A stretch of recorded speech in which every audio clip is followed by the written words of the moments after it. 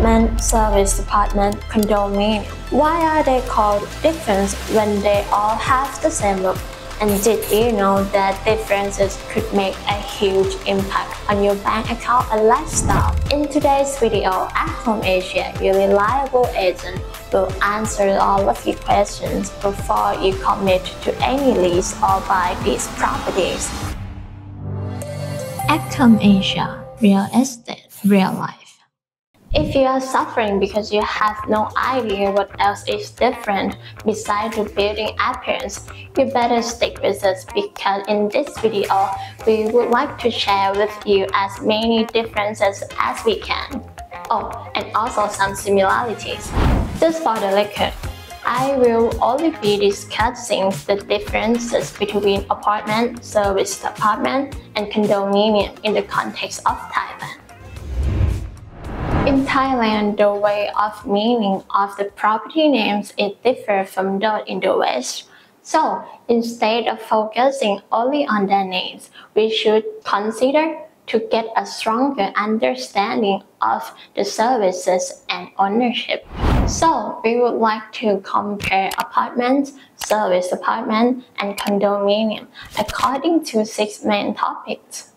And let's start with the first one, ownership. Apartments, service apartment are properties built by the landlord only for rent, so you cannot buy it as your own. Meanwhile, condominiums are built by developers to buy and sell, which means you can buy and own it. And people often buy the rooms as investments to rent out, which means you can also rent the rooms directly from the owner. So, if you're wondering, can I buy an apartment? The answer is nope, you cannot. Secondly, cost. Let's start with the service apartment. The rent of service apartment includes utility bills, service and maintenance cost. Meanwhile, living in a condominium or an apartment as a rental generally has the same cost that you have to pay before moving in, which means you have to pay a 2-month deposit and 1 month rent in advance.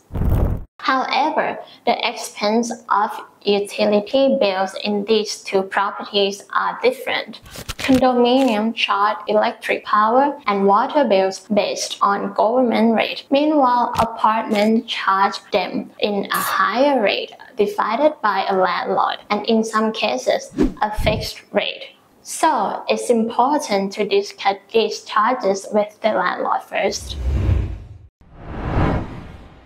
Apartment services will differ depending on the pricing range and the landlord design. And also, you can bring up all of the maintenance problems directly to the landlord or the staff, so they can fix them right away, which is so convenient.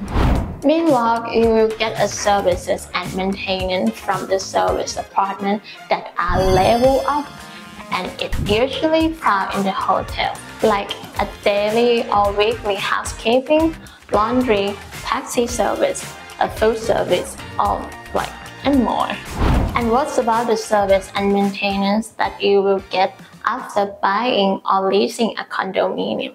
Whether you buy or rent a condo, it will offer you a service facilities like swimming pool, gym, common spaces, and more, depending on the pricing range.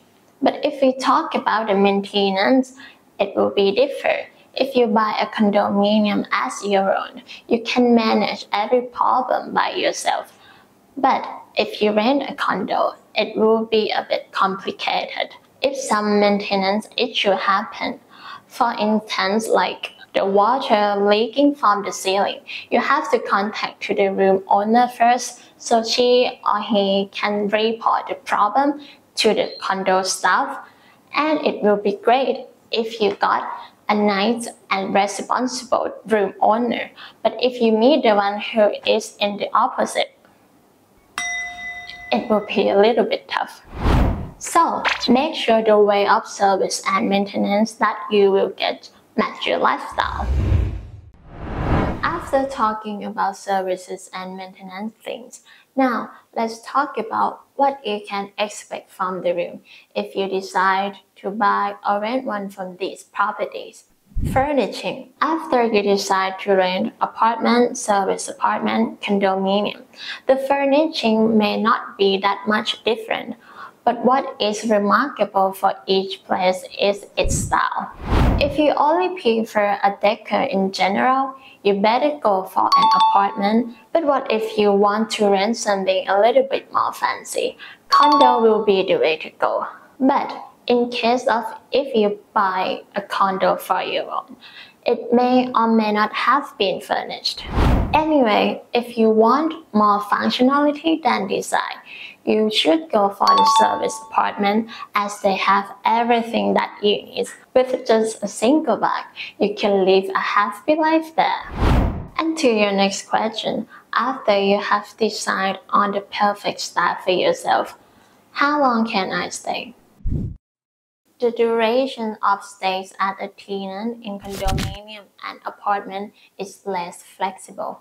The minimum leasing term is 6 to 12 months. Meanwhile, service apartments offer you a more flexible period of staying, like weekly, 2-3 months, or more than that, depending on your needs.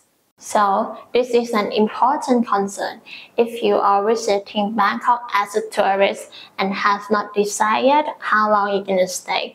Maybe the service apartment is a good option. But if you are an expat family, personally, I think a condominium and apartment can be a good option too.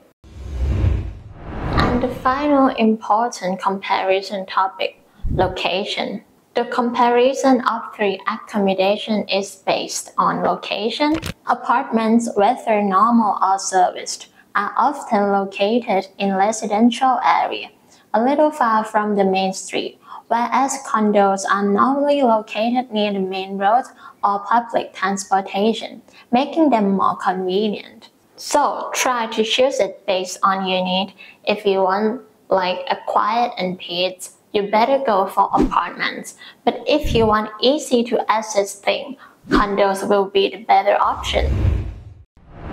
Before leasing or buying any properties, it's important to consider both of differences and similarities between places to make the most of your money and pick the best fit for your lifestyle. And if you still can't decide, feel free to contact us at AccomAsia, your reliable agent who will make sure you get the most out of your money and your stay. And if you want more useful information like this, don't forget to subscribe to our AccomAsia channel. And see you in next video. Bye bye.